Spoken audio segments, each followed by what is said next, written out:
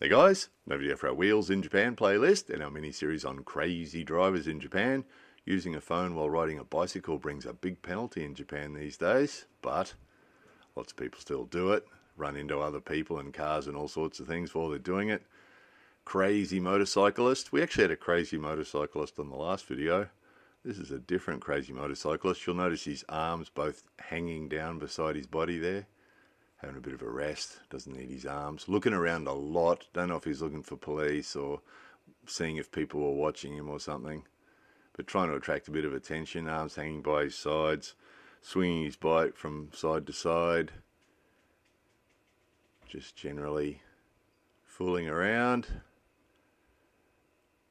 risking some skin.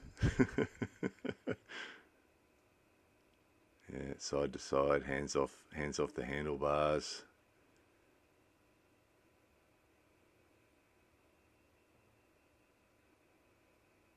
Bit of light entertainment there. And in the meantime,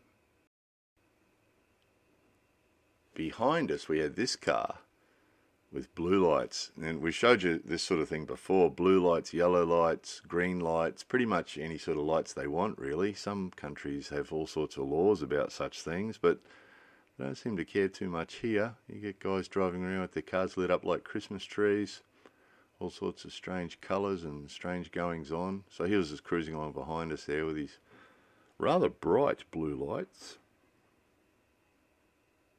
Again, thanks to our passenger there, taking that out the rear vision mirror.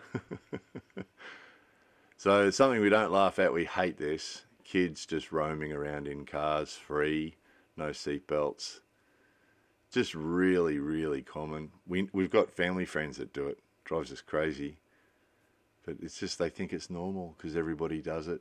Not everybody, but lots of people do it, so they just think it's normal. So they cruise around doing it. It's against the law. They will get a penalty if the police see them.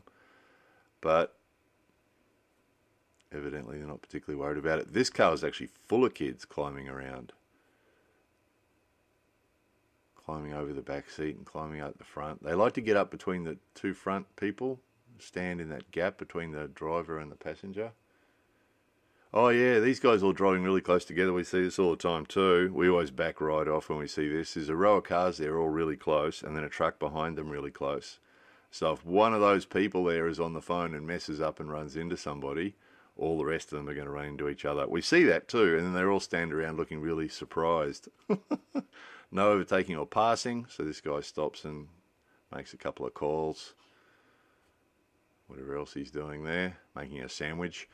Oh, this is a funny one. This is our winner, this week's winner, Crazy Drivers. So he was in the suspect video shop.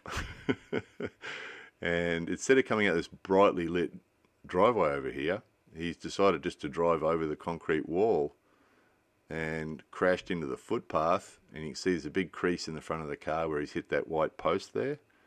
So when we first turned up, the car was actually nose down, tail up in the air. Made a mess of it. Probably wrote it off. That's probably the end of that. So goodness knows how he's done that. He's actually gone over a little lip on the brick wall and just slammed down, straight down into the footpath and that post.